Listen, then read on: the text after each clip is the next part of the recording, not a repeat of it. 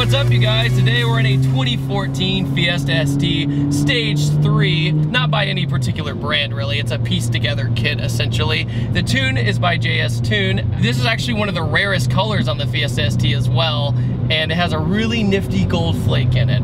So I was at an event not too long ago called the iTrack event. It's up in northern Georgia, and it's above Beaufort, right by Road Atlanta. And I saw this little tiny green bean just zipping around, and I was like, that thing is keeping up with everyone. Little did I know, the owner was actually a pretty experienced track driver, and he also drives this ST all the time. He's actually also an instructor for other track days at Zilla, which is pretty cool. So it all added up, and he knows how to balance out a car. This car is extremely balanced. The Fiesta ST is a great platform if you want to get into track stuff.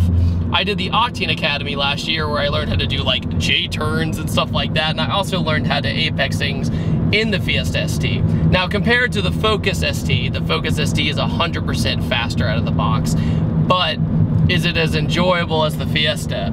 That's debatable. In my opinion, I would actually take a Fiesta ST over a Focus ST. Focus RS, that's a different story. But Focus ST over Fiesta ST, I wouldn't do it.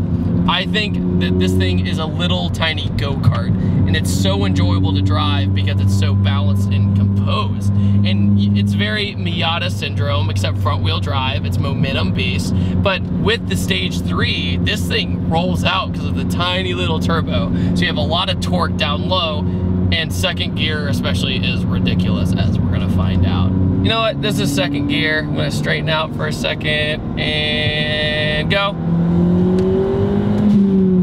Oh, it makes a nice sound though.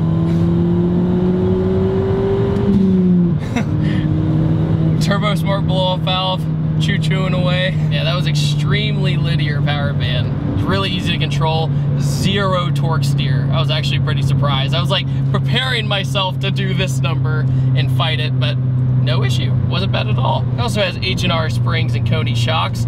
And what's funny is at first, the stock suspension performed better, but then they got sway bars for the car, and then it really evened everything out. They said without the sway bars that the body wouldn't roll enough to get traction. So the exhaust on this car is MBRP. You have a downpipe and full exhaust out the back, and it doesn't sound too bad. Occasionally, you get a little bit of drone, but I'm talking like that much, but the drone is there.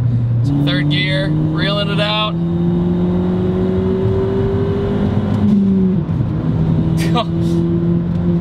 It's weird because I'm like waiting for the power to come on, but there's hardly any lag at all. It's really impressive.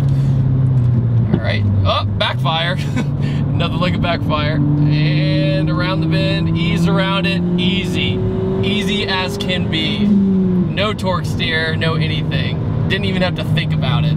What I love about the color scheme of this car with the green is that he's done all like black accenting. So the badge and the grille is all blacked out now, but also the wheels on this are niche wheels, and they have a really aggressive, almost HRE look in a way. And I've never seen wheels like this on a Fiesta. So when I saw it on the car, I was like, it's a really good looking Fiesta, because the Fiesta, some people kind of rice out occasionally, and then they get accused of being a ricer, and then they get to a stoplight, and then they hit their blow-off valve, and we're like, oh, it's turboed. Now I guess I can't call it that anymore. The Fiesta ST, I've covered this before, but inside, the interior is pretty solid. The only thing I think that looks kind of cheap in the Fiesta ST is the gauges. But other than that, everything's super nice. All the materials inside are in the right price range of this car, and bang for your buck for a performance car is awesome when it comes to this. And I think the Fiesta was one of the best things Ford ever did. When they decided that they were gonna spit out a bunch of performance cars, I feel like that this one in particular was overlooked for a while. Because they're like, I don't wanna buy a Fiesta. Like, well, who wants to do that? And then people saw them tracking them, and also going on back roads with them and realizing that, okay, maybe I need to give this thing a try. And with the shifter, the seating position, everything feels like a go-kart, but not so much to the point where it feels like sketchy. It is a small car, but it feels like controllable, and it doesn't feel like you're flying a kite when you're going high speed, essentially. And go, oh, that felt good. It's crazy because first I can have a conversation with you as I'm doing that, but second, the EcoBoost motors by Ford are really no joke anymore. A lot of people gave them flack when they first came out, but then you had the Taurus SHO, and then you have the trucks. Even the new Ford Raptor uses them.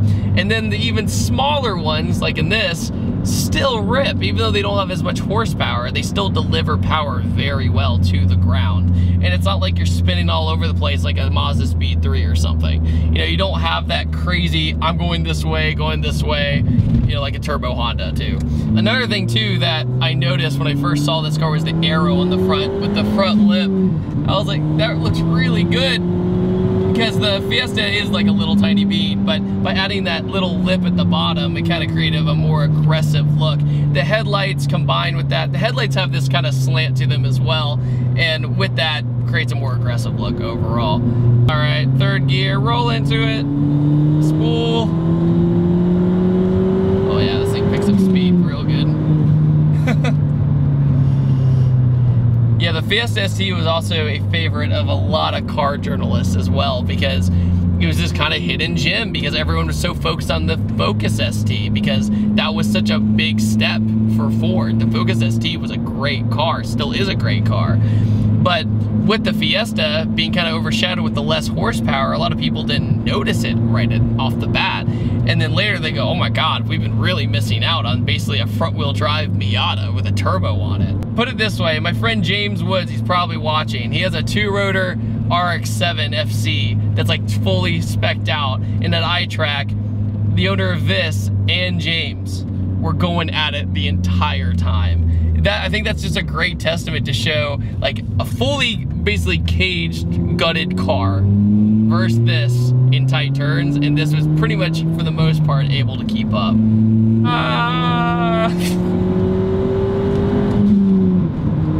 Oh, bogged a little bit, that was my fault.